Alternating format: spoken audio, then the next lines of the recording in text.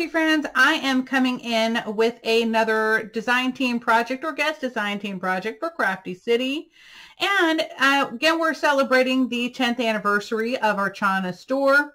And definitely check her out at www.craftycity.com. And I think you're just going to love everything that she has. She has tons of stuff. And she sent me this adorable little kit. And this is my final project. I have pretty much used up every little scrumptious thing in this little package here, and I just love what I created. So my sister, she took her sons to a strawberry patch, and I thought, okay, I want to make a little album for her, and I left some of the spaces blank so she can add in some extra photos that she didn't post on her page. But anyway, I thought it was super adorable photos, and I thought, okay, let's just make something fun. And this paper collection definitely screams strawberry. So I thought, all right, let's do it. So I just want to let you know that for the month of May, for National Scrapbook Month, I wanted to give you all some free digital files. So definitely this is going to be a free cut file. You will have the base of the strawberry, again, this little layering piece that has the holes for the hearts. And then of course you're going to have this little topper for the strawberry, and then as well as this Farm Fresh sentiment. So I hope you all love that. Definitely check out my Facebook group. It is Salty Beach Scrappers. Just look under files and it will be there. Okay. So let me just kind of go through a little bit of what I use. So again, like I said, I used a little kit that she sent me, and it's just adorable. It's a Lemoncraft paper collection. Hold on, let me just grab it real quick. It's called Delicious. Okay. And I pretty much used up almost everything in this. This is the 12 by 12. I also use the 6 by 6. So I used a couple of the 12 by 12 and then some of the 6 by 6. So,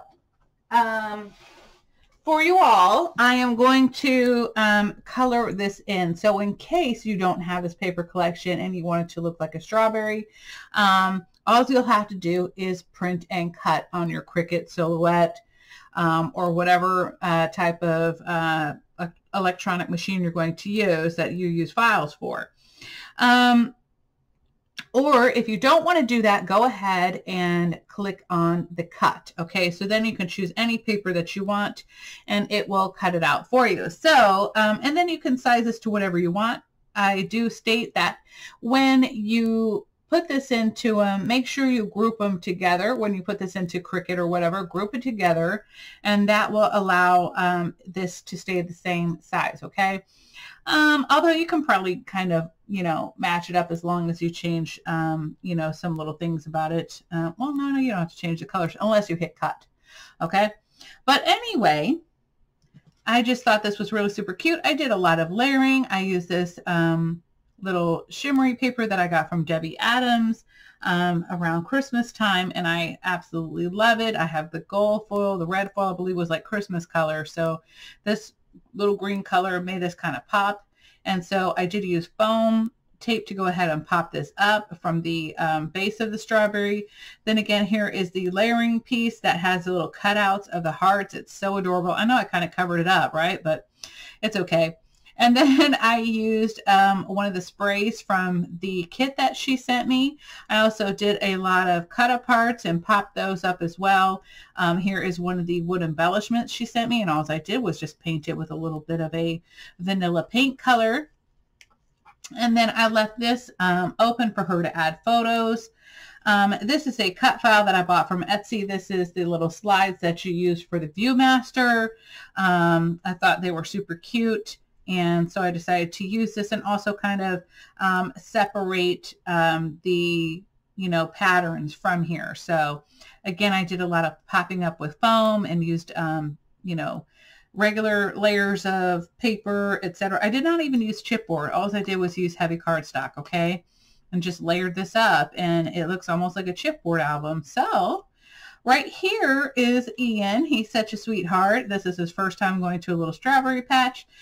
He doesn't look too happy, but you'll see when he gets the ice cream. He loves that. This is actually from some freebies that I found on Google. Okay. And then again, here's another cut apart from the collection. Then on this page, this is his big brother Jeb. And so again, I use some little strawberries from a collection, not from this collection, but from a different collection, a digital collection.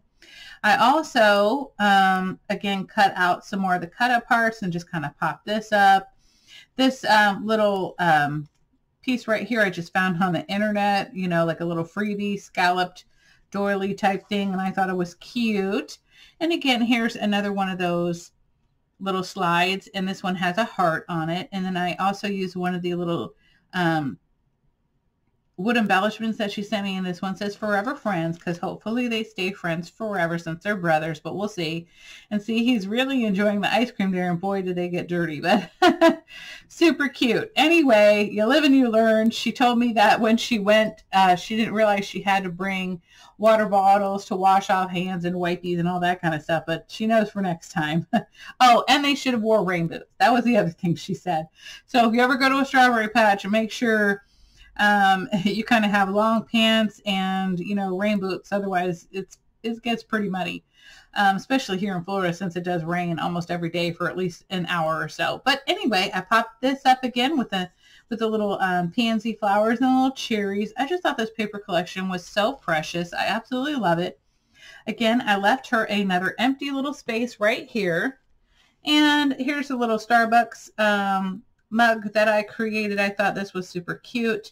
Actually, this is a, I didn't create this. I'm talking about that I made. And this is not a digital cut file. This is a die. Okay. Then right here we have the little apples. And then I used, again, a little teacup that came from the kit that she sent me. And then I just left this blank so that she could add a little bit about the day on the back there. And I hope you all love this little project, and I hope you enjoy the file. Again, don't forget to visit my group to get this.